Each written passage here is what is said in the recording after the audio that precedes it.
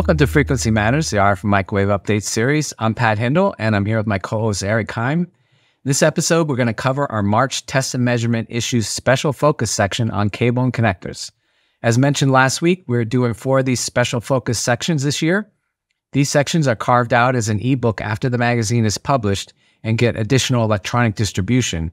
It also makes for a nice mini magazine for our readers on a specific topic and provides our advertisers with lead gen, so it's kind of a unique product.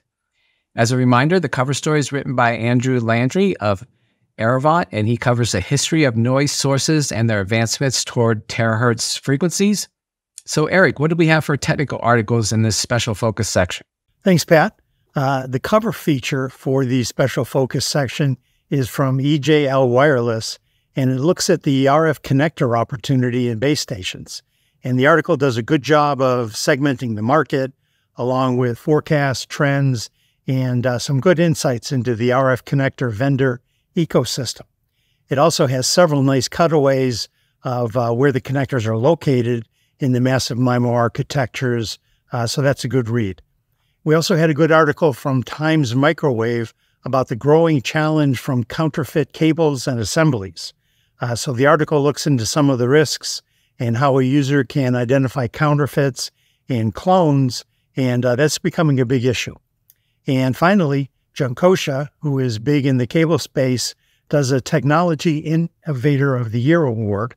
So we have a piece on who made the shortlist for this award, and they address the entire electronics industry. So the summaries of what companies and universities are doing is really quite interesting. So take a look at all those articles. Yeah, and for products in the special focus section, we had a product feature from Radial on their SMP Max board-to-board connector line, and they're now offering better performance at a lower cost, so they're really evolving that product line. We also had a tech brief from Fairview Microwave covering a mini SMP female to SMPS female VIDA 67.3 backplane adapter, and that operates at 65 gigahertz, so a lot of good board-to-board connector technology there. We had a special guest join us this week, Zeno Galchev, Marketing Director for MEMS and Inertial Sensor Group at Analog Devices, discussed how MEMS and IMUs are used in steering microwave systems. Let's take a look at a clip from that now. And so why would a microwave system need an IMU? So, the primary function of an IMU and a microwave communication system is to provide feedback sensing on antenna stabilization systems, such as a horn antenna or on a gimbal or in a beamforming phase array. And this is especially common in airborne, ground-based, surface, marine type vehicles. So whereas, as I understand it, the alignment of an antenna's primary lobe has a direct impact on the receiver's signal strength, which directly then impacts the communication reliability, data rates, and even the power requirements of the transmission site. So in essence, it's very similar to the concept of image stabilization on cameras or optical sensing systems. IMUs are a new area for us, so glad we covered that with ADI. Turning to the news, Infinite Electronics announced its intent to sell KP Performance antennas and radio waves businesses to Alive Telecommunications. Also, I saw that Gas Labs announced the sale of its portfolio company Mission Microwave Technologies to an affiliate of JF Lehman Company.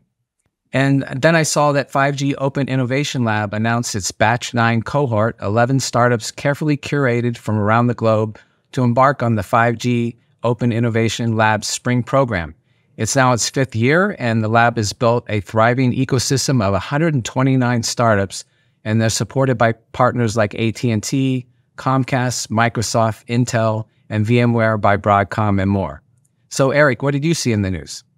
Well, my affinity for market forecasts and the future, and unfortunately, as we're all starting to suspect, I think, things are a bit less than rosy. Dell'Oro just released a report on telecom equipment revenues that points out that the market for RAN, transport, mobile core, really the wireline and wireless backbone equipment, which had seen 5 years of stable growth to the midpoint of 2023, turned down fast enough to close 2023 at a 5% decline. And they're forecasting flat to possibly another 5% decline in revenue in 2024. And related to that, they also released a broadband access report where they estimate that market declined by 9% year over year in 2023. They do anticipate a significant ramp in Wi-Fi 6E and 7 shipments, so maybe that's the silver lining. For events, Eric and I just returned from the Satellite Show in Washington, D.C. The evolution of beam steering antenna arrays for SATCOM is something I really like to follow. There are many companies now offering various beam steering solutions for flat panel arrays in the SATCOM market. Some news around this was Hanwei Phaser announced it will release its land antenna for mobile communications to the market in Q3 this year.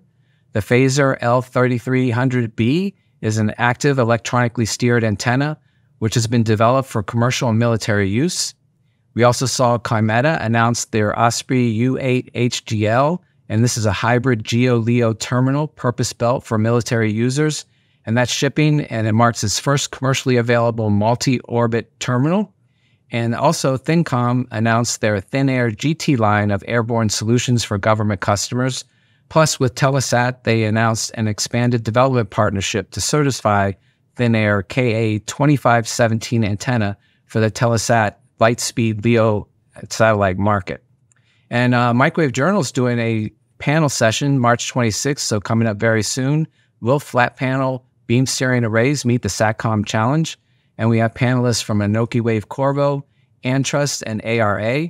So go to our website and register under webinars. Eric, what trends were you seeing at Satellite? Well, yeah, Pat, it was certainly a whirlwind of activity, both on the floor and for us. And to amplify on that beam steering antenna idea, there was a lot of mention of hybrid at the show. And this means taking advantage of the benefits of different orbits. And that's where steerable arrays shine, where you can have separate beams targeting satellites in different orbits. And the industry is also envisioning hybrid networks that incorporate satellites with terrestrial 4G and 5G networks and use different frequencies. And the satellite industry appears to be looking to enable seamless connectivity to the point where the user doesn't know or care how they get connectivity.